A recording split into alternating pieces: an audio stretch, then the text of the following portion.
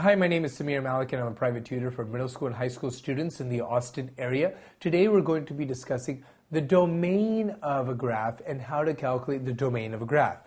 Now, first of all, the domain of a graph is all the x values in a graph.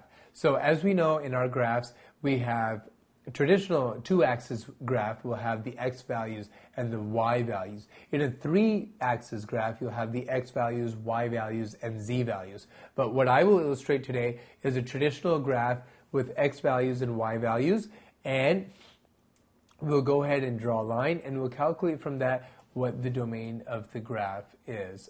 So we have our graph, we have the x-axis, y-axis, we have the points 1, 2, and 3.